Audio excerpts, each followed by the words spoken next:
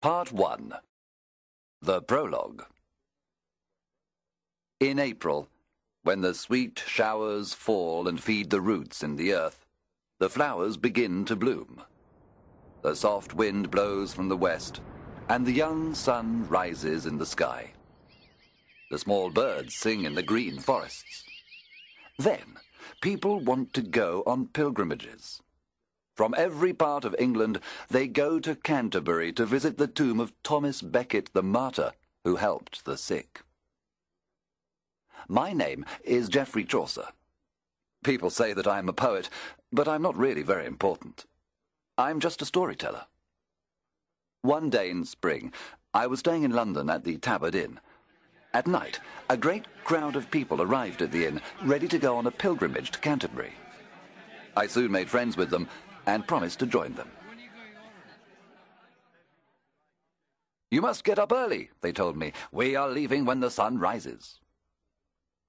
Before I begin my story, I will describe the pilgrims to you. There were 29. There were men and women, young and old, fat and thin, ugly and beautiful, poor men and lords, some riding, some walking, some who lived good lives, others who were bad. If you want to know about the world of human beings, then go on a pilgrimage.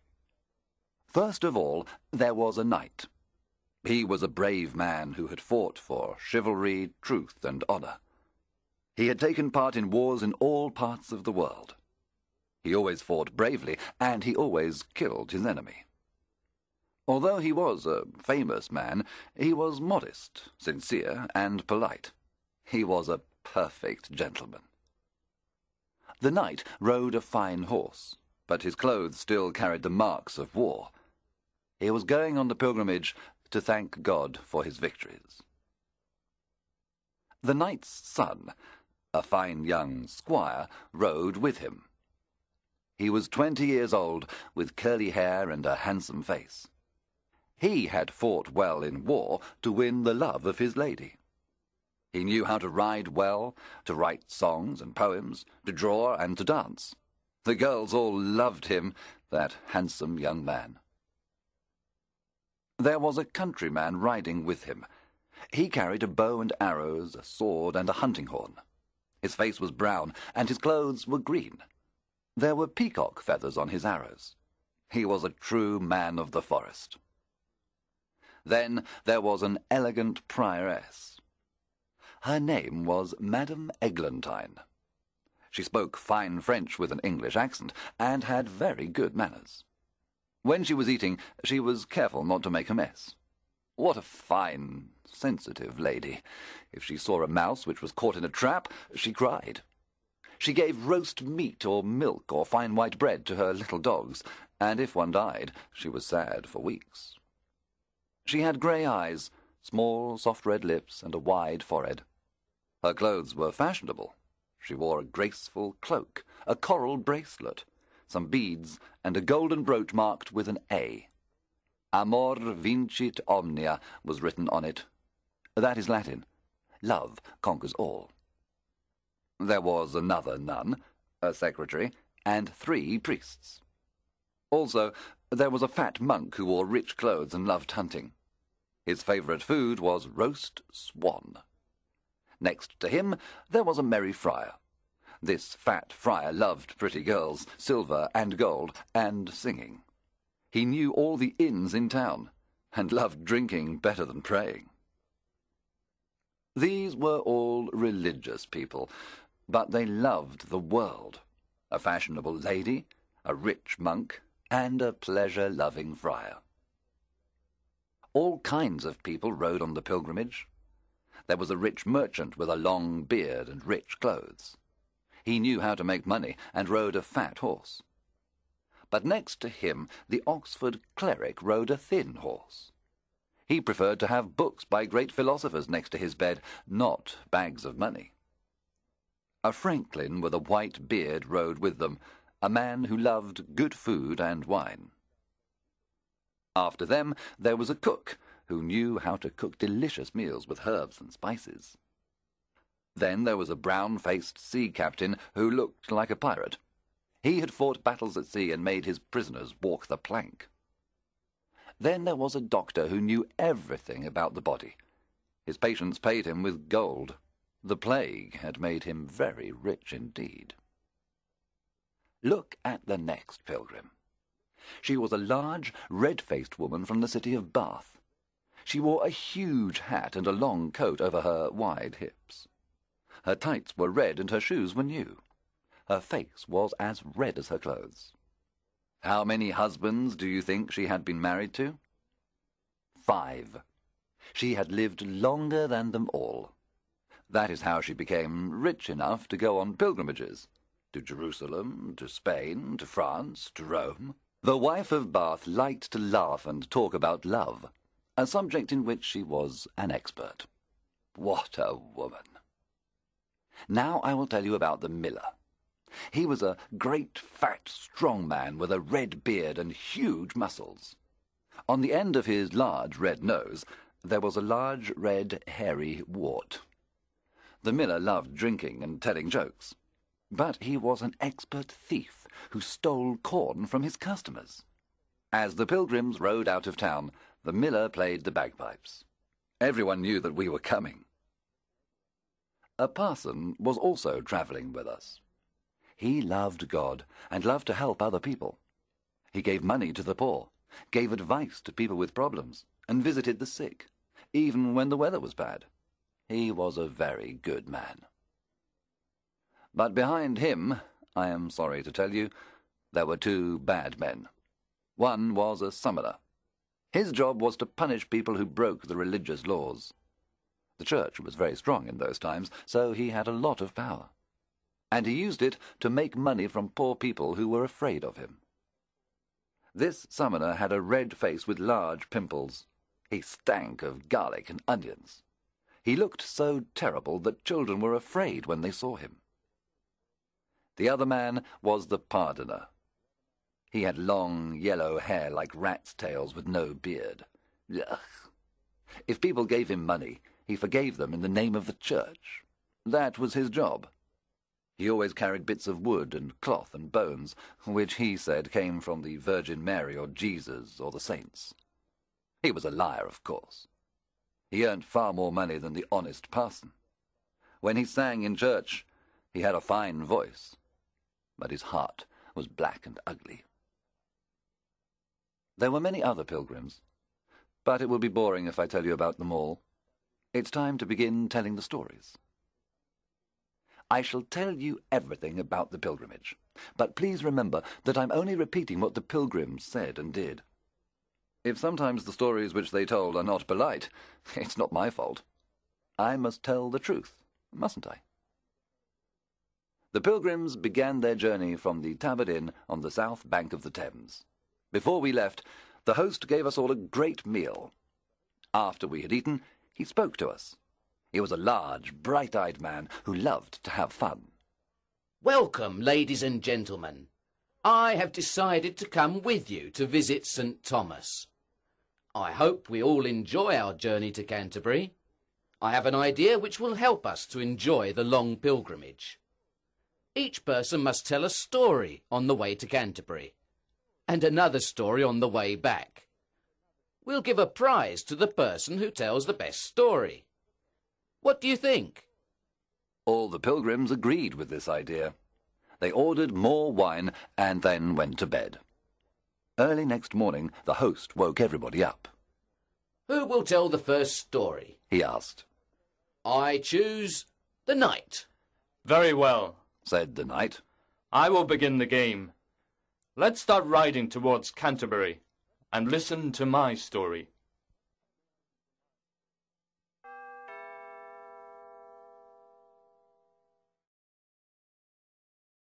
Exercise 4.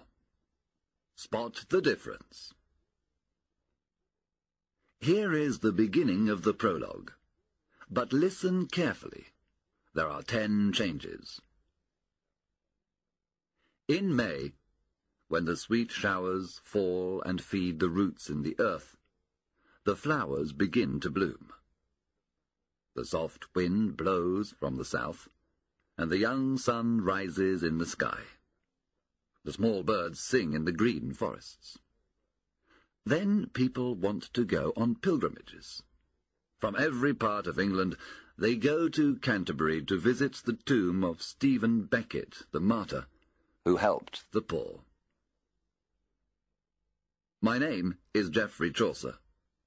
People say that I am a poet, but I'm not really very important. I'm just a storyteller.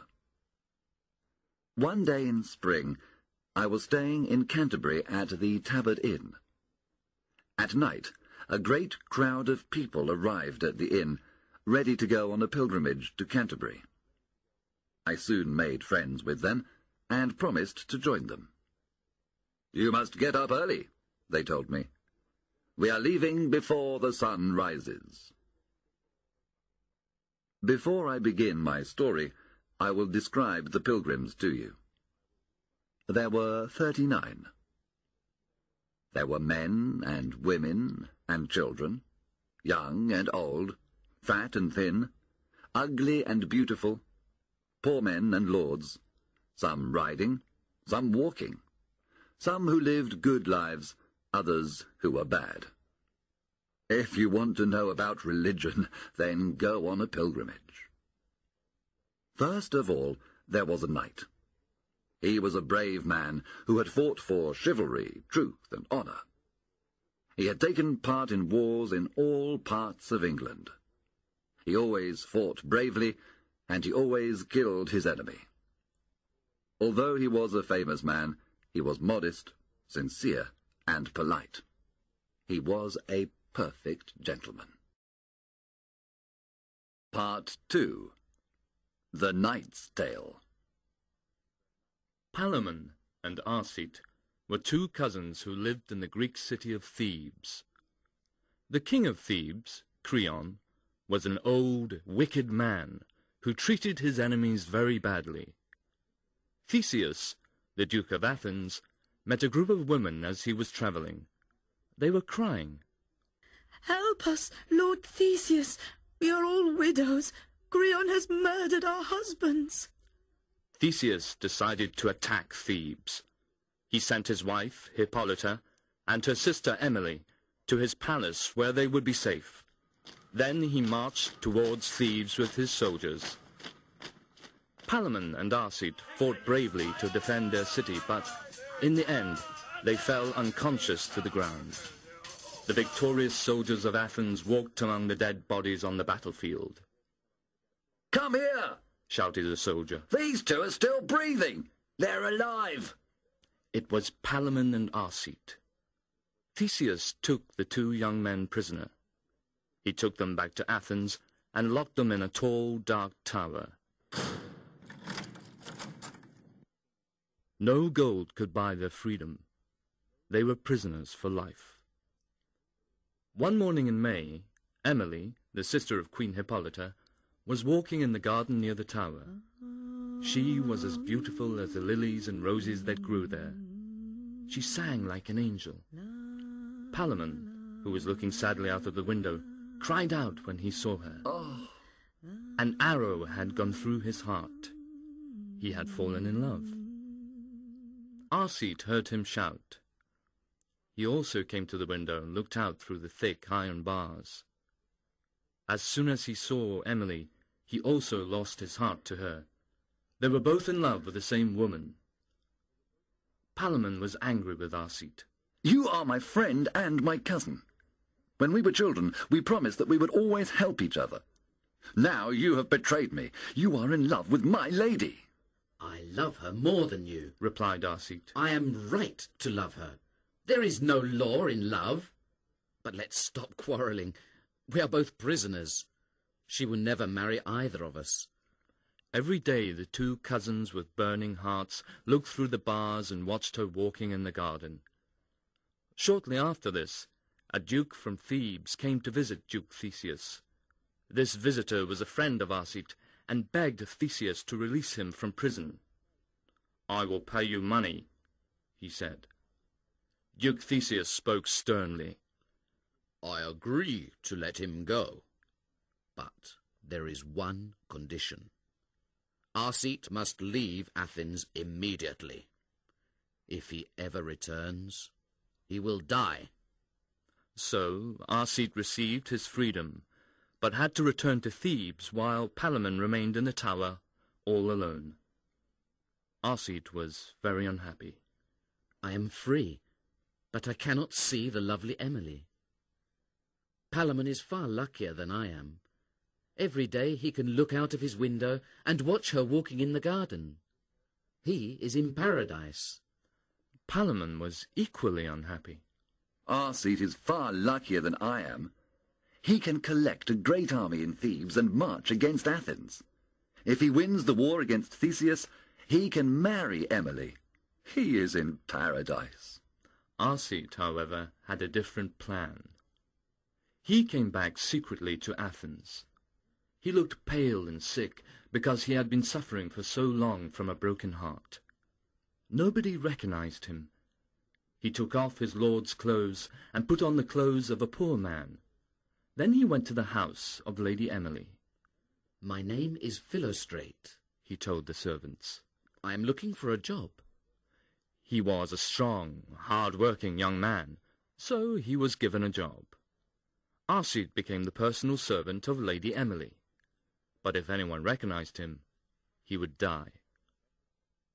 Palamon was in the tower for 7 years. One day, however, a friend helped him to escape.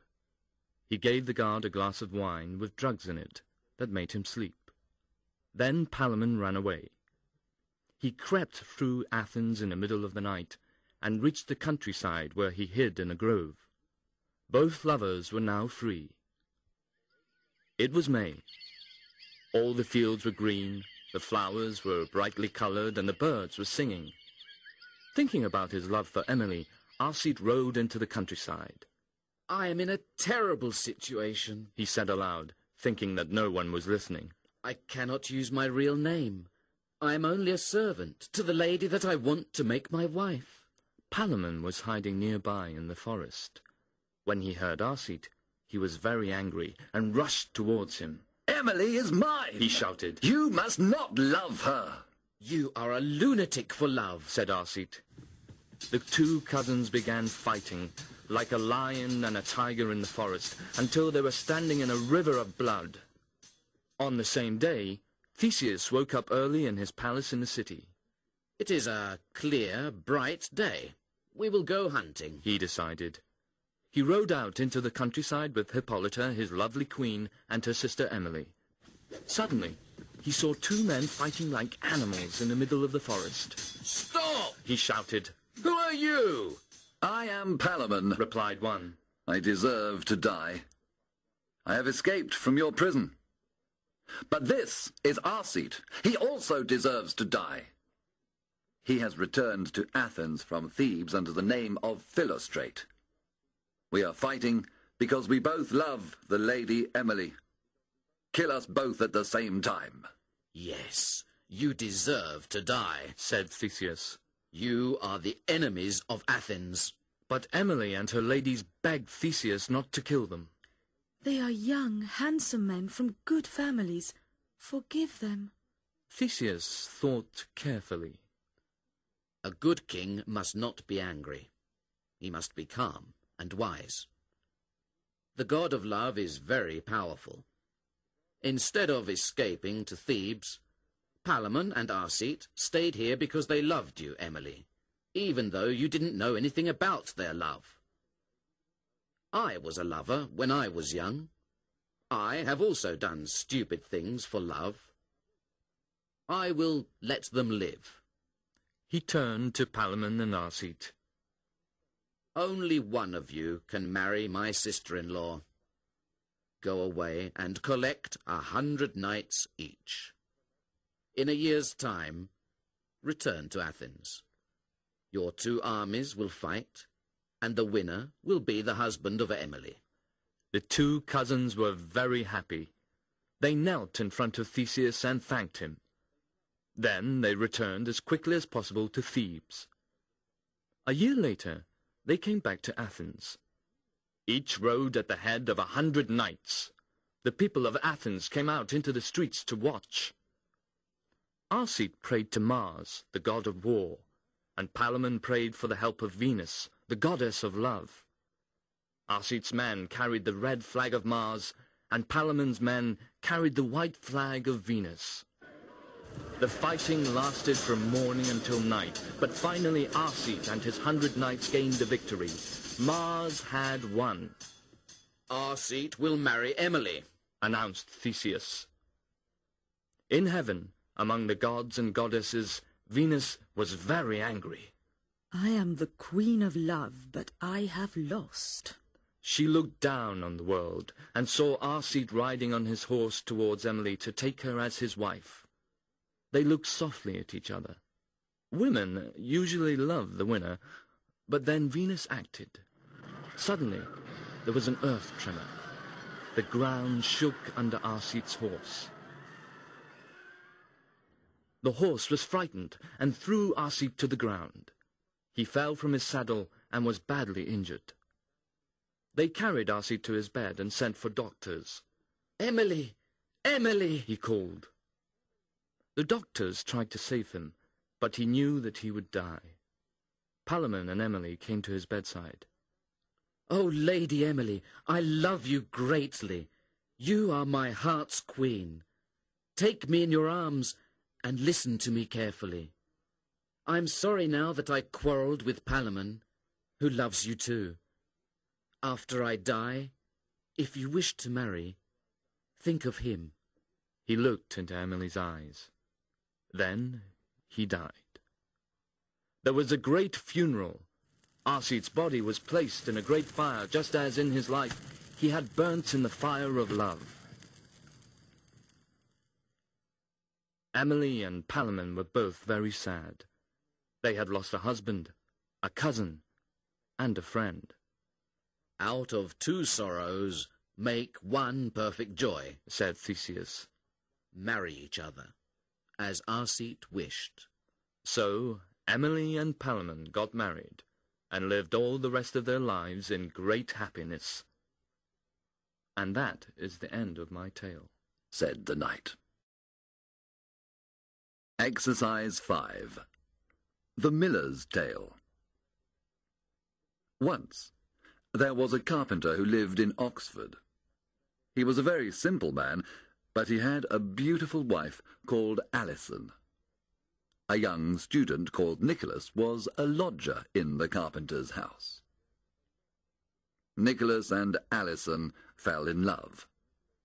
They wanted to be alone together, but her husband watched them carefully. "I've got an idea," said Nicholas. Nicholas stayed in his room without eating or speaking. "What's the matter?" asked the carpenter. "I've had a terrible dream," said Nicholas. "God told me that a flood was coming. It will rain for many weeks, and everyone will drown." "My beautiful wife!" said the carpenter. "She will die. How can I save her?" "You must build 3 small boats," said Nicholas. "Tie them in the roof of the house. Put some food in each boat. Then, tonight, we will climb up and sleep in the boats. When the rain comes, we will be safe." The carpenter believed Nicholas. "These Oxford students are very clever," he thought. He made the boats and fixed them in the roof. That night he climbed inside one of the boats. He was very happy. "Everyone will die in the flood, except for us. We will have the whole world for ourselves." Then he fell asleep. But Nicholas and Alison stayed downstairs. "We are alone," said Nicholas, and they began to kiss. Part 3. The Nun's Priest's Tale. "We need a happy tale," said the host. "Something to make us laugh." He saw the nun's priest hiding in the background. "Come, sir, tell us a tale. Your horse is thin and sick, but I'm sure that you can tell a good story." "I will try to please you," said the priest. "Now listen to my tale. Many years ago, in the magic time when all the birds and animals could speak and sing, or so I've heard, there was a poor widow who lived with her 2 daughters. She had 3 pigs, 3 cows, and a sheep. She was a simple, patient woman who worked hard and thanked God each day. In her farmyard, she kept a cock called Chanticleer. He was well known in the neighbourhood. His crowing was more regular than a clock or a church bell. He was a very handsome bird. He had a red comb on his head, a shining black beak, blue legs, and golden feathers which shone like fire. He was the best and proudest cockerel that has ever lived. There were 7 hens in the yard with Chanticleer. The prettiest was called Lady Berthelot. She was polite, friendly, and wise. She had loved Chanticleer since she was a 7-day-old chick, and she was his favourite wife. When the sun rose in the morning, the 2 birds sang a love song together. It was a golden time. But one day, while he was sleeping in the middle of his 7 wives, just before the sun rose, Chanticleer began to scream. Darling husband, Berthelot said. What's the matter? Madam, He replied. I have had a terrible dream. I dreamt that a horrible monster wanted to catch me and eat me. He was between yellow and red in colour. There were black tips on his ears and tail. His bright eyes were fixed on me. His rows of teeth were sharp and white. Don't be so afraid, Said Berthelot. You have lost my love. I cannot love a coward. All women want strong, independent husbands, not cowards who are afraid of dreams. But the dream is from God, Said Chanticleer. Nonsense. Dreams are nothing. All the best writers from the old times agree with me. Said the hen. Dreams are the result of eating too much late at night. That is all. Go to the chemist and get some medicine for your stomach. I'll find you some delicious fresh worms to eat. Swallow them alive. After a day or 2 you will have no more bad dreams. Trust your wife, dear Chanticleer. Thank you, madam, Said the cock. for your advice. But you are wrong. Listen to this story. Then Chanticleer told a story to prove that dreams come true. Once, He began. there were 2 men who visited another town on a pilgrimage. There was a great crowd of pilgrims, and it was difficult to find a place to stay in the town. So they decided to sleep in separate inns. During the night, one of the men had a dream. His friend was calling out to him, "Please help me! Thieves have murdered me! Look at the blood on my clothes and face! They have stolen my money and hidden my body in a dung cart. Tomorrow morning, come to the west gate of the city. You will find me there." Chanticleer paused. It was a horrible dream, full of blood and terror. But the man went back to sleep until the morning. When he woke up, he went to meet his friend at the other inn. But the innkeeper told him that his friend had gone. Quickly he ran to the west gate of the city. He saw a dung cart leaving the town. So he called the sheriff and asked him to search the cart. Is it necessary to tell you the end of the story, dear Berthelot? They found the murdered man in the cart. Murder will always come into the open. There are many other stories about dreams, my dear wife. They must be true. You can read them in the best books, even the Bible. So don't call me a coward. And now, madam, the sun is rising. Come to me and let us enjoy ourselves together. It is time for love. With these words, Chanticleer forgot the dream and flew down into the yard, and all his hens flew after him. Look at the great sun in the sky, Chanticleer crowed. Cock-a-doodle-doo! It is the beginning of spring, my 7 wives. Oh, Madame Berthelot, your beauty fills my heart. When I see how beautiful you are, I am not afraid. Cock-a-doodle-doo! But happiness always ends in sadness.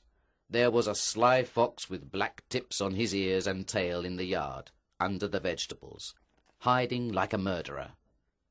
He lay there until the middle of the day, waiting for the right time to run out and catch Chanticleer, the fat cock. He fixed his bright eyes on the delicious-looking bird.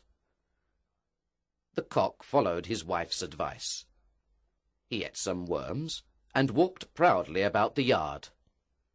Women are the reason for all the bad luck in the world. At least, that's what certain writers say. Not me. I don't believe it myself. Do you? Berthelot and her sisters were lying in the warm sunlight.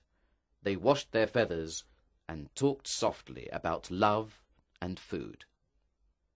Chanticleer walked freely and happily in the widow's farmyard, picking up worms and pieces of corn.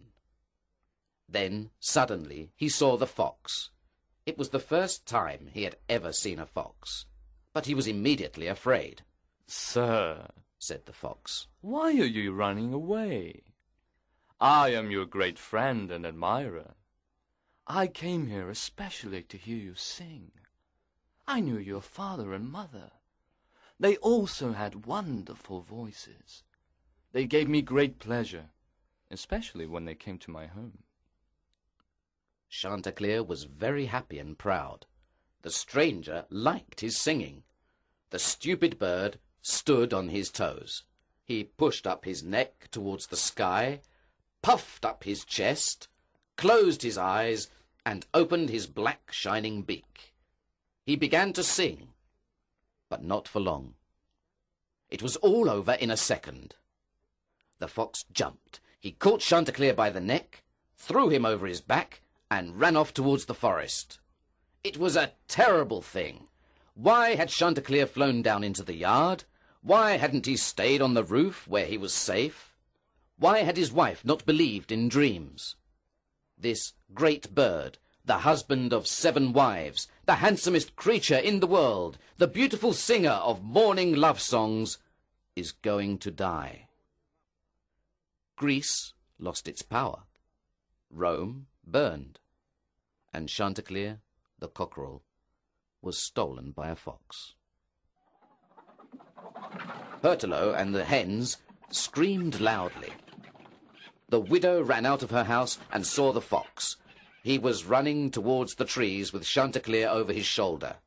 It was too late to stop him.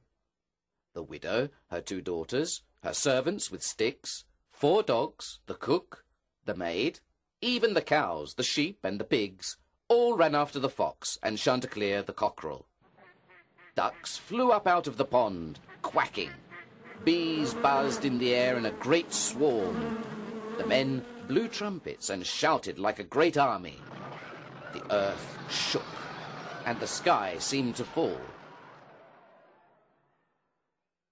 Now, luck changed. Chanticleer spoke to the fox as they arrived in the forest.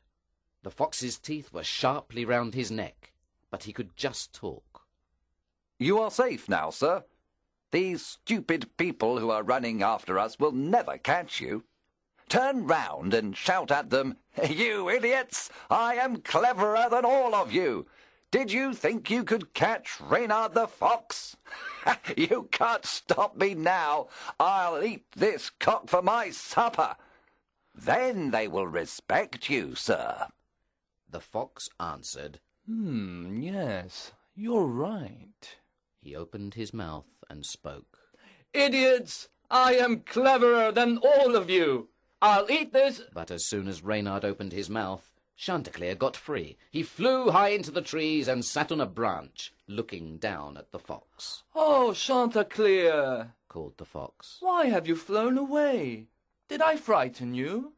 "I'm sorry, sir. Come down, and I'll explain. I was not going to eat you. I simply wanted to bring you to my home, so that you could sing for me and my children." "No," said the cock. "I won't be a fool twice. I'll never close my eyes and sing again when there's a fox in the yard." "And I'll never open my mouth to speak empty words," said the fox. "And that is the end of my tale," said the nun's priest. "It's only a story of a fox, a cock, and a hen. but we can all learn a lesson from it. It was a good story, agreed the host. Don't you wish you had 7 wives like the cock? But you are a priest and can have none.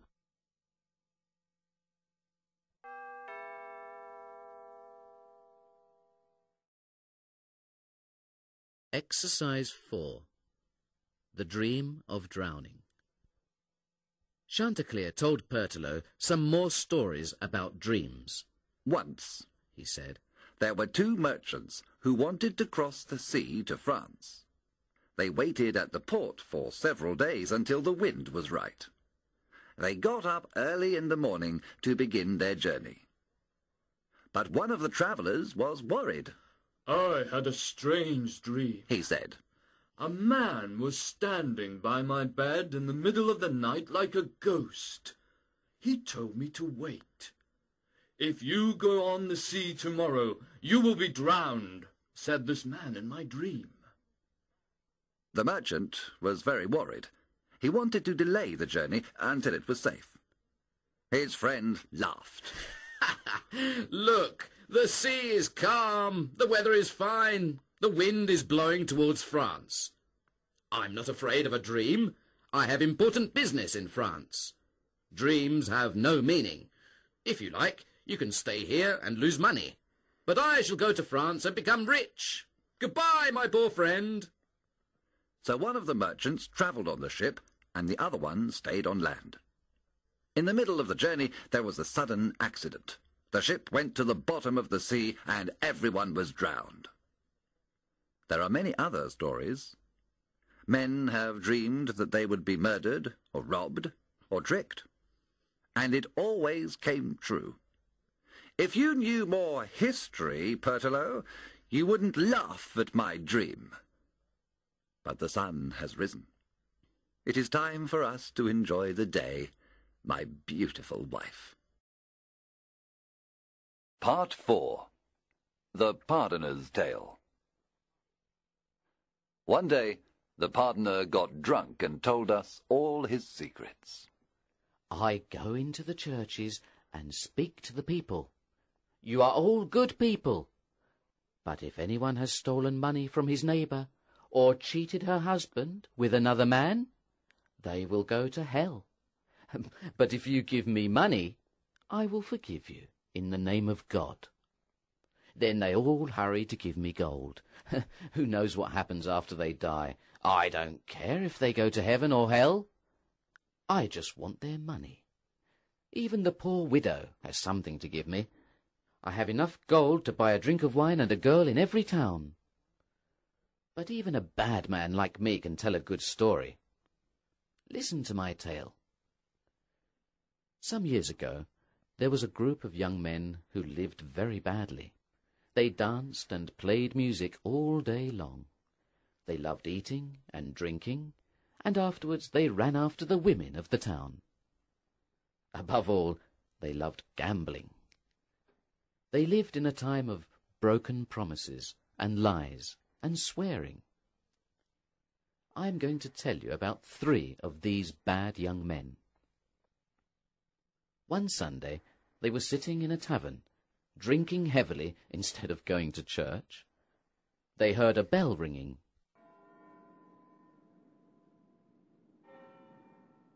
In the street, the people were taking a dead man to the churchyard. One of the men called the servant boy. Go and find out who has died. Make sure you get his name correctly. I can tell you his name, said the boy. He was one of your friends. But suddenly last night he was killed.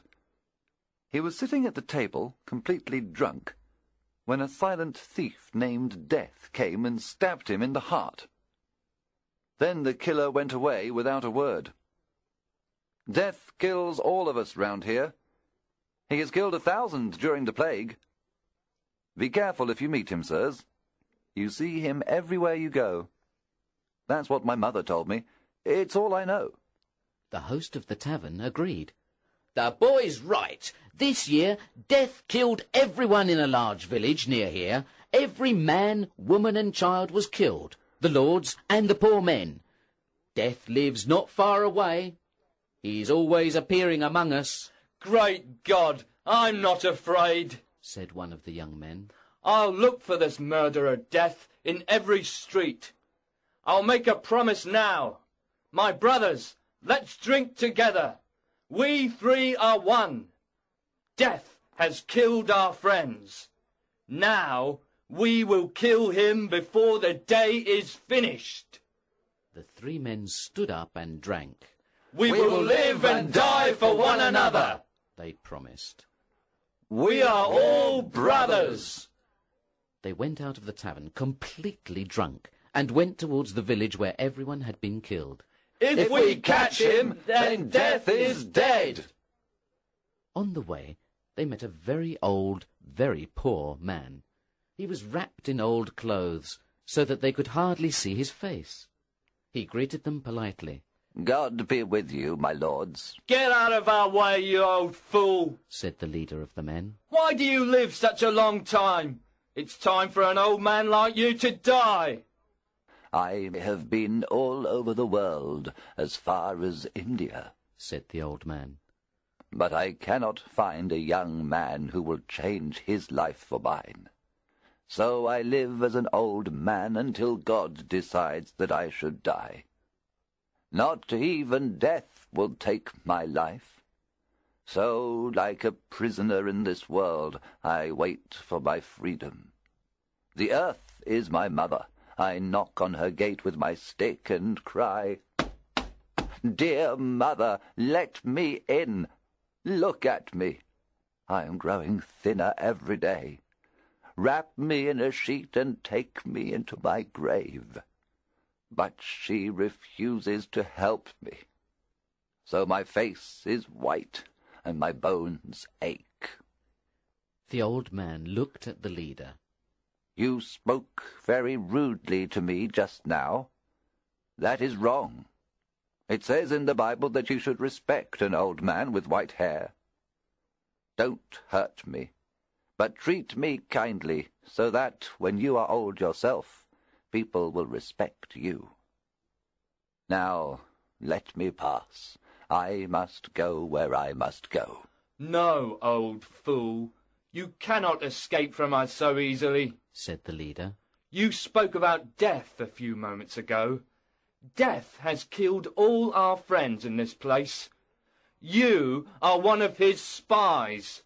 Tell us where he is, or you'll pay for it. You are certainly one of Death's gang who planned to kill all the young people. You wicked thief! Well, sirs, if you really want to find Death, follow this crooked path towards that forest. I left him there, under a tree. Can you see the oak? He's waiting for you there, I'm sure. He's not afraid of rude young men like you. Now, God be with you, and help you to become good. The three men ran down the crooked path towards the tree, while the old man stood and watched. Then he continued on his journey. What did they find under the tree? A huge pile of new gold coins. They had never seen so much gold. They immediately forgot all about death when they saw the shining money. It made them very happy. The leader spoke first. Brothers, listen to me carefully. I have a plan. Luck has given us this treasure so that we can live happily and luxuriously for the rest of our lives. We'll spend it all on pleasure. We didn't expect this to be our lucky day. We must take the gold away to my house as soon as possible, or one of your houses. Brothers, we know that it is our gold. God has given it to us to make us happy, but we mustn't take it by day. People will think we are thieves. They will hang us because of our treasure. We must take it away secretly at night. Therefore, one of us must go to the town to get bread and wine for us all while the others stay and look after the treasure. He must go quickly and secretly. Then, when it is dark, we will carry the gold to one of our houses. What do you think? They all agreed. They drew lots, and the youngest ran off to the town to get bread and wine. The other two stayed under the tree with the gold. As soon as the youngest one had gone, the leader talked to the other. You are my true brother. We can help each other. You know that our companion has gone to the town, and he has a huge pile of gold which we will divide among the three of us. But if we divided it between two, that would be better for both of us. Do you agree, friend? That's impossible, said the other. He knows that we have the gold. If we take it all, how can we explain it to him?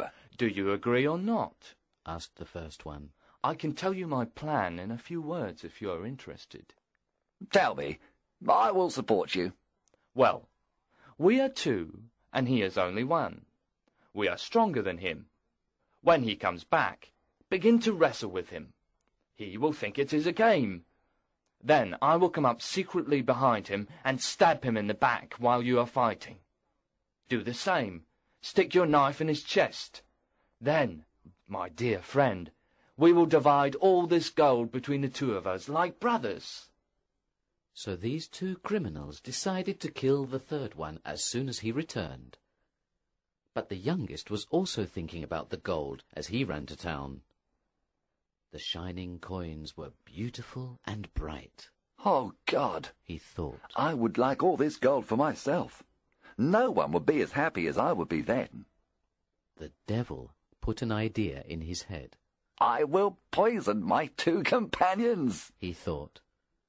He did not feel sorry for his friends. He only thought about the gold. Immediately, he went to a chemist in the town. I need some poison to kill rats, he said. Also, there's an animal which is killing my chickens at home. I must poison it. The chemist replied, I'll give you the strongest poison that I have. There is nobody, man or animal, that can take this poison and live. The smallest bit is enough to kill a man in a few minutes. The young man took the box of poison and left. He went to a shop in the next street and bought 3 bottles.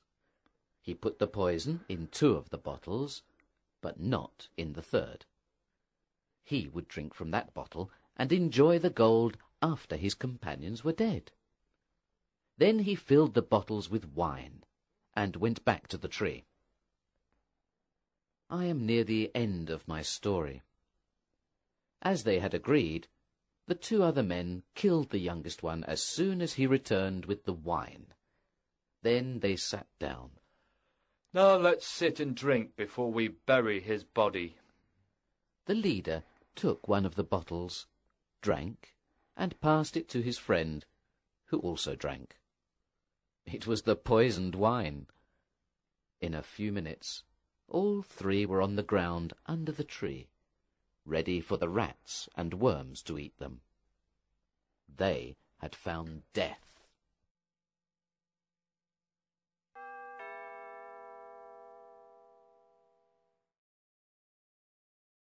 Exercise 4. The Merchant's Tale. Once there was a rich old knight who had a beautiful young wife. They were called January and May. January was very jealous of his wife and watched her very carefully. But January's servant, Damien, sent her secret love letters. May wanted to meet Damien alone, but it was difficult with such a jealous husband. One day, January woke up and could not see. He was blind. He became more and more jealous because he couldn't watch his wife. All day and all night he held May's hand. It was even more difficult than before to meet Damien. May, however, made a plan to trick her old blind husband. She led him into the garden. Damien had climbed a tree and was sitting in the branches. "Darling husband," said May, "help me to climb into the tree.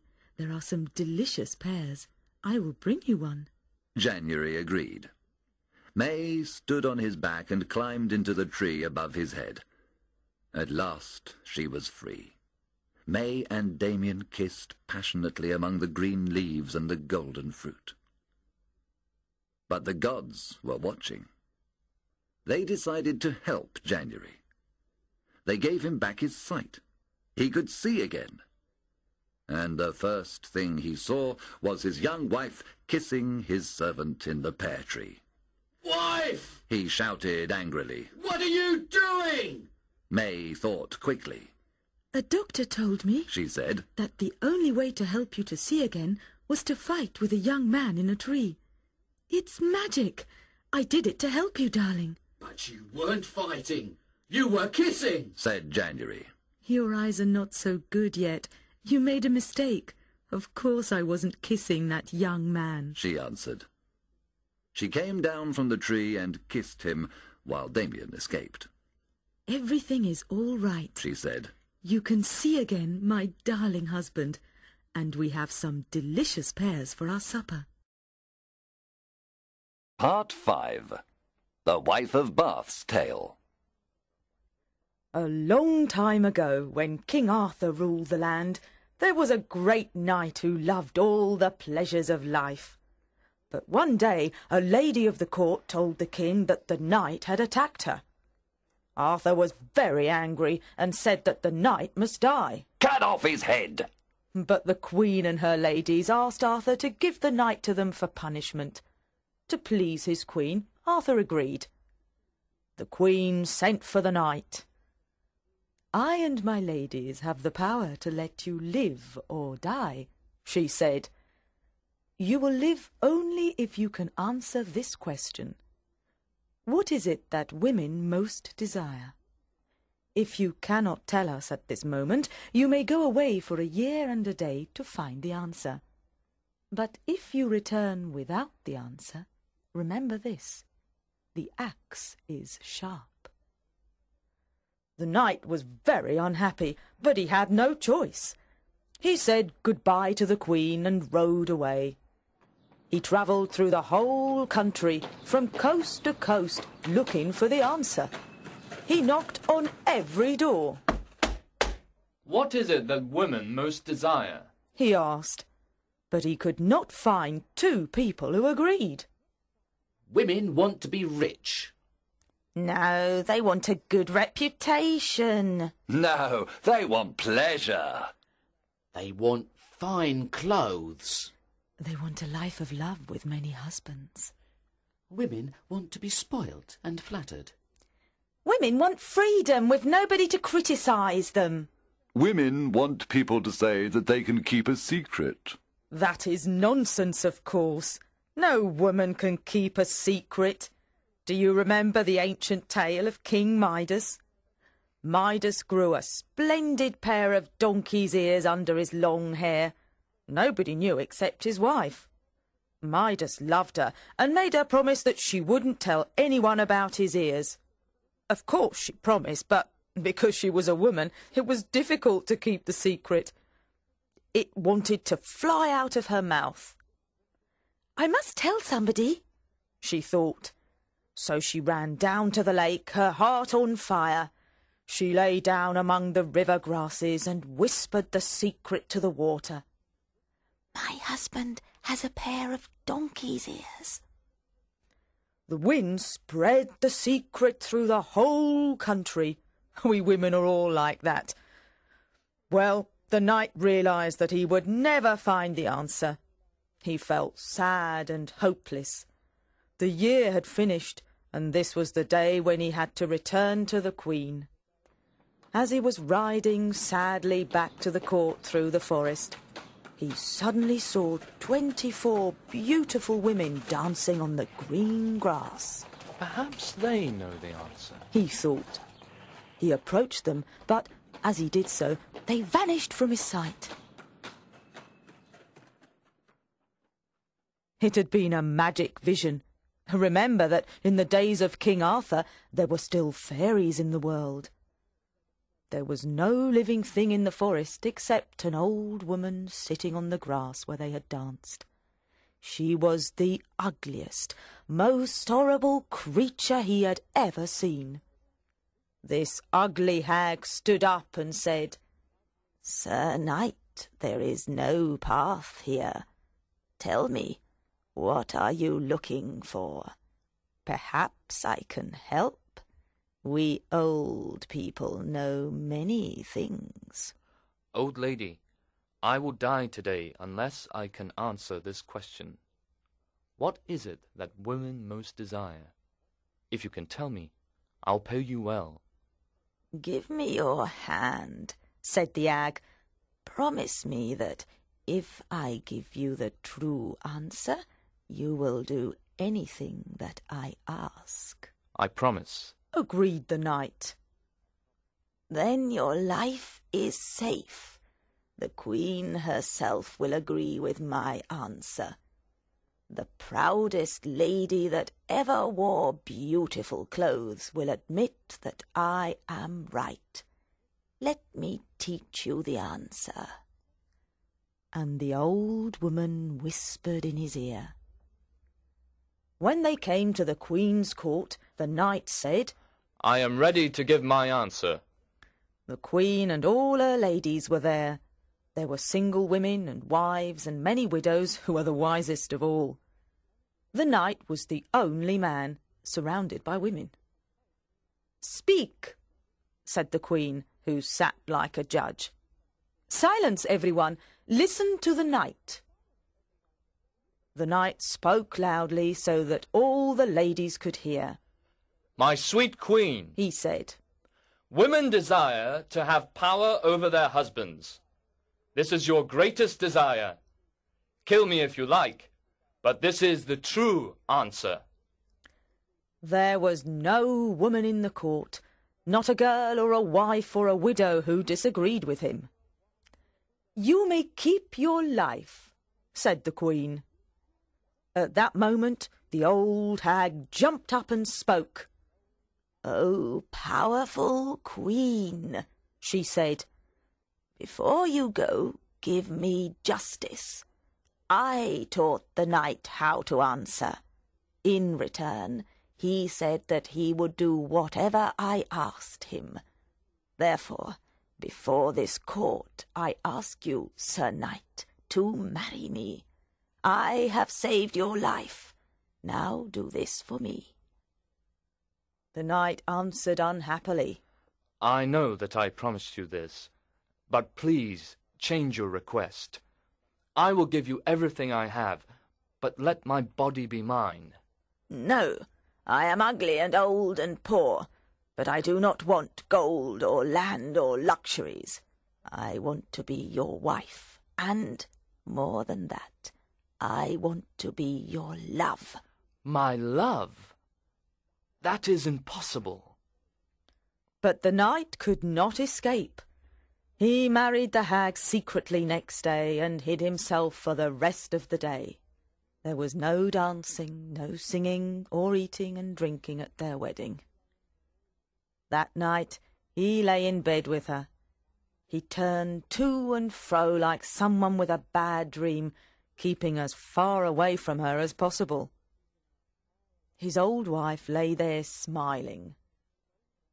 "Dear husband, does every one of King Arthur's knights behave like this with his bride? I am your own sweet wife. I have saved your life.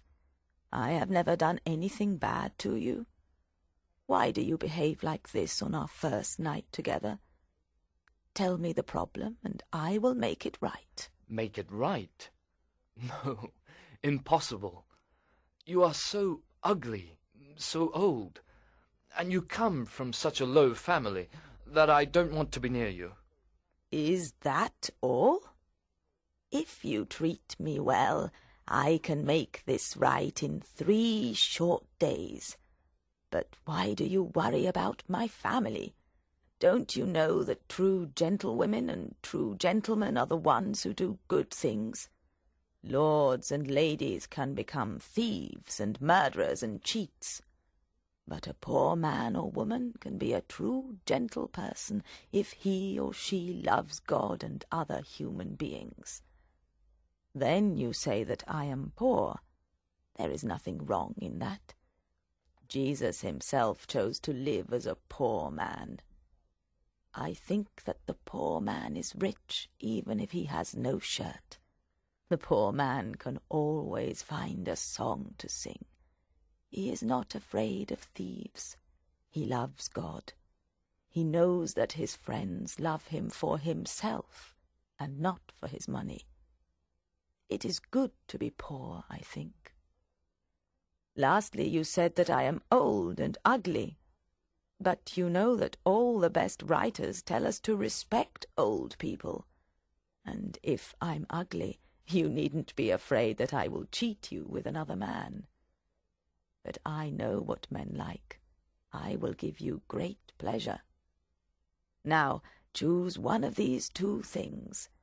You can have me old and ugly until I die. I will be a true wife to you and never upset you as long as I live.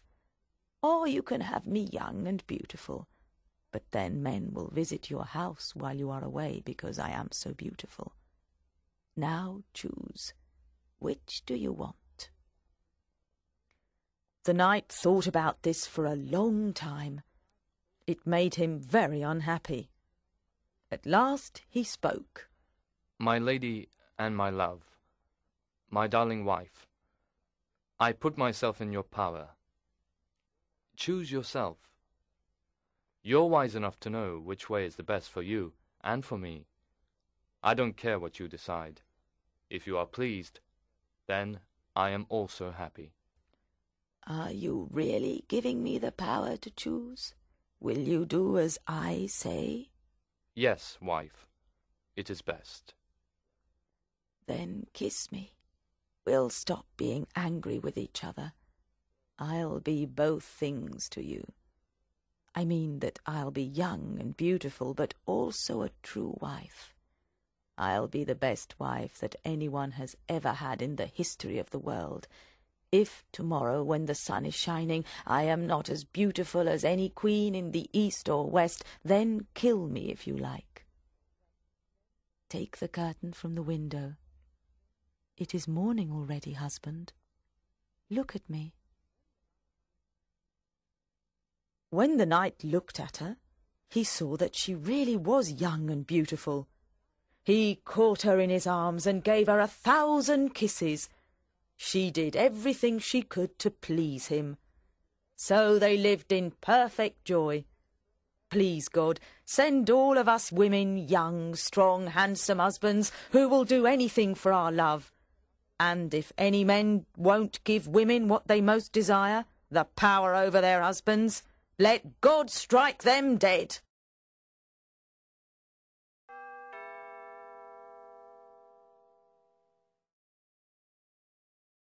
Exercise 5.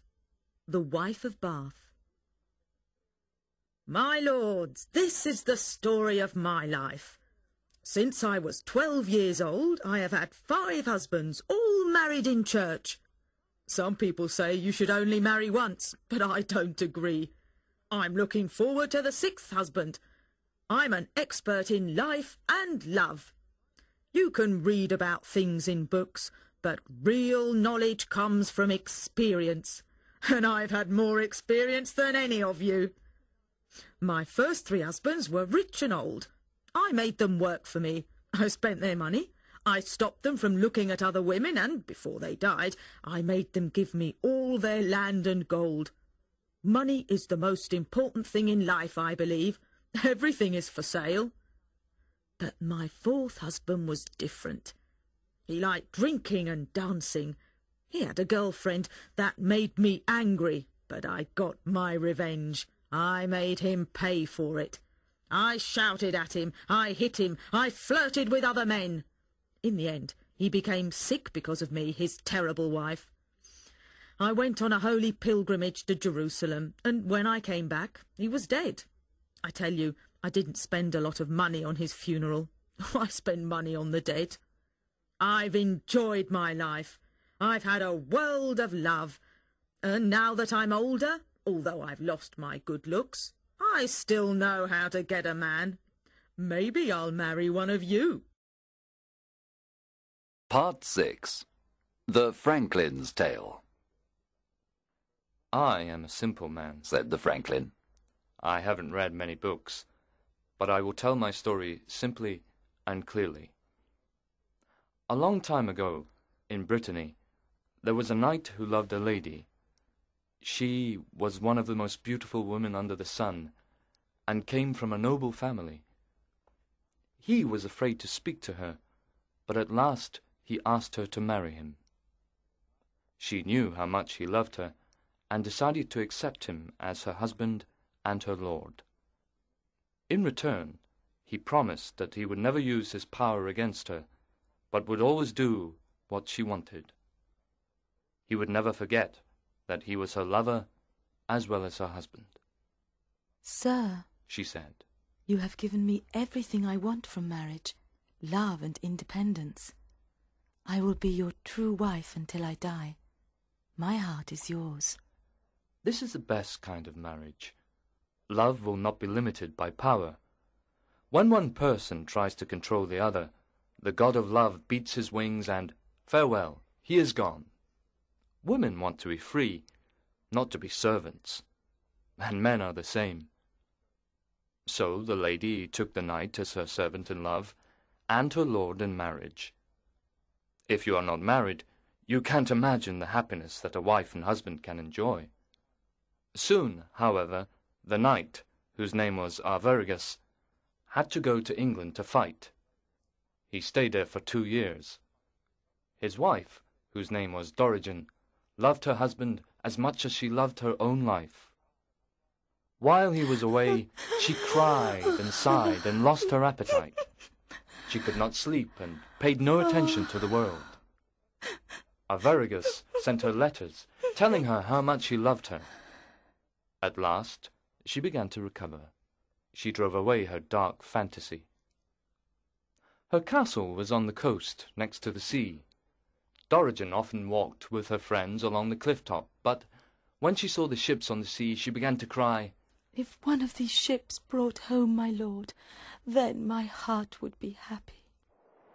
There were terrible black rocks in the sea. Her heart trembled with fear. God, why did you make these black rocks and put them here in the sea?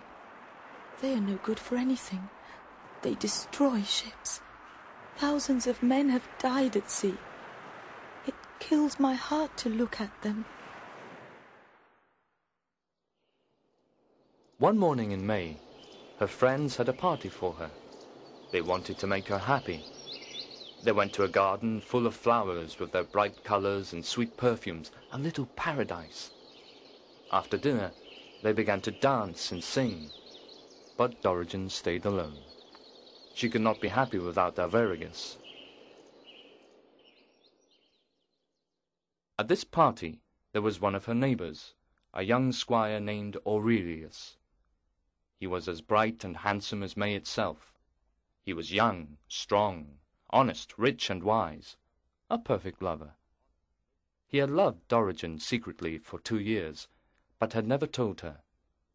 He had written many songs and poems about a beautiful lady that he loved hopelessly, but she herself had no idea that she was the lady. Aurelius decided that the time had come to open his heart. Madam, my heart is breaking. You can kill me or save my life with one word. I lie here at your feet. Give me your sweet love, or I will die. What are you saying? Said Dorigen. I will never be an untrue wife. Take this as my final answer. But, after this, she added as a joke, Aurelius, I would give you my love if you could remove the black rocks from the sea. If you can do that, I'll love you more than any other man. Is there no other way to win your love?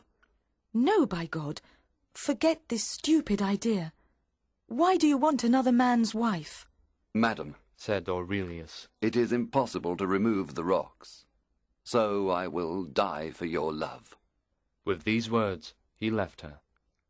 At his house, he shivered with cold. His heart was ice. He got down on his knees and spoke to the gods. Apollo, god of the sun, help me. Your sister, the goddess of the moon, has power over the seas and rivers. Ask her to make a great flood which covers the black rocks.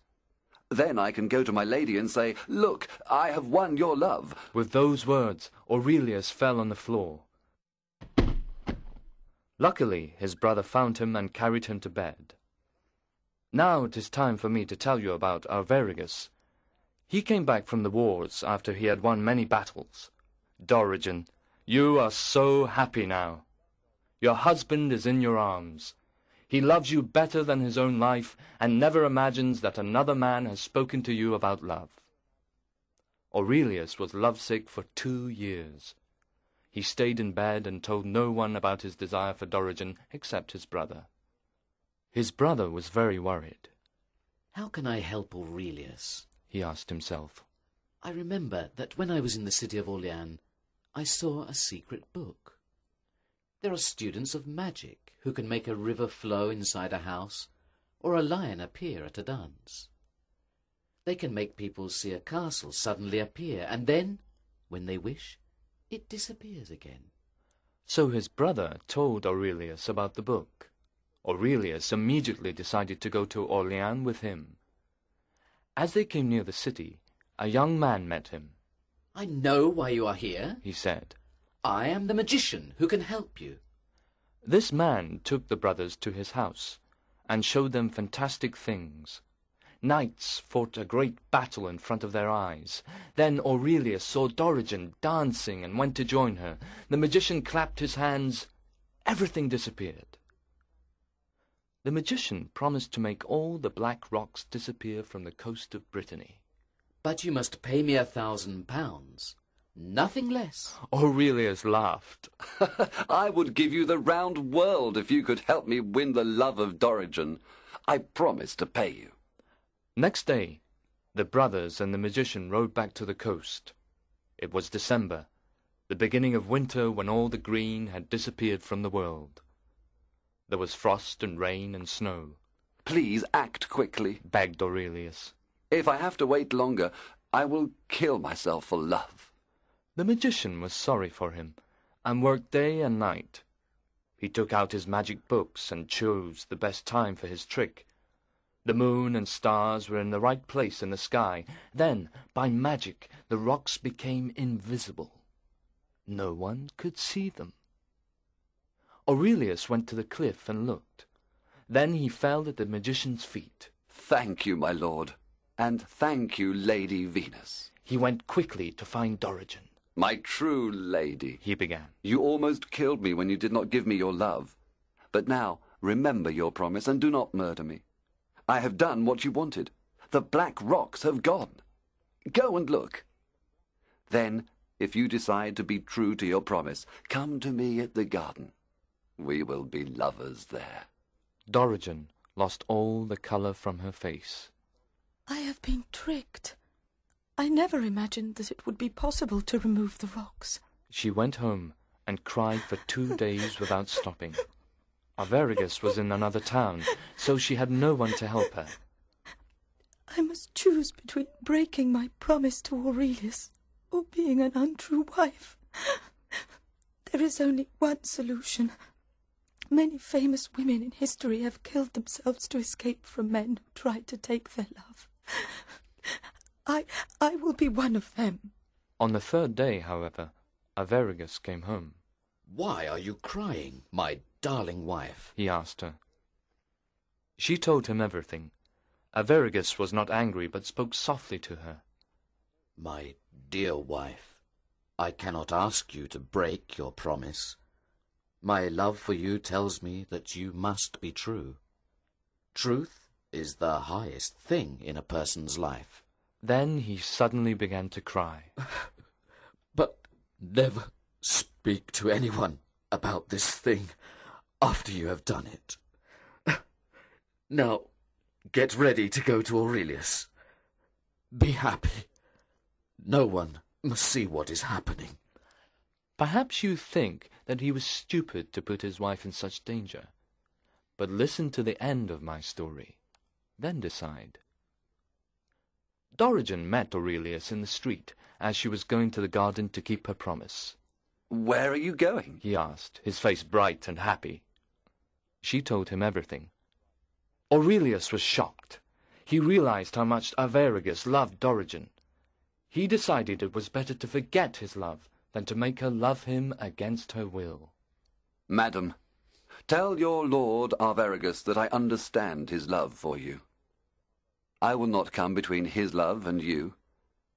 I agree to forget all your promises. Madam, you are the best and truest wife I have ever known. Your husband has been generous, and I will be generous also.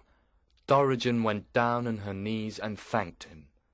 Then she returned to Arviragus and told him what had happened. They were happy for the rest of their lives and lived like a king and queen of love.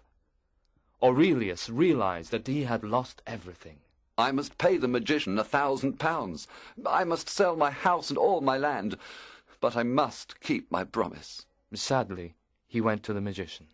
I can pay you 500 pounds, he said. Please give me time to pay the rest. Didn't I keep my promise to you? Asked the magician.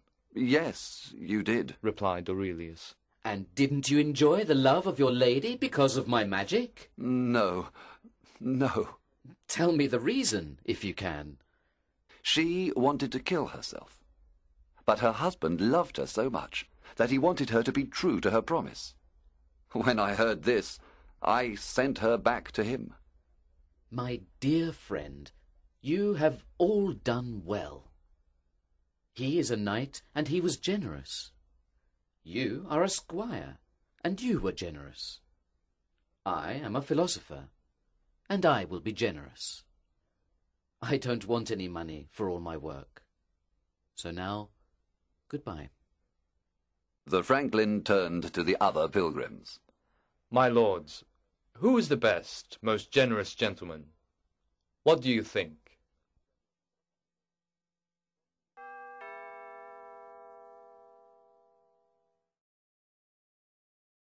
Exercise 4. The Book Against Women.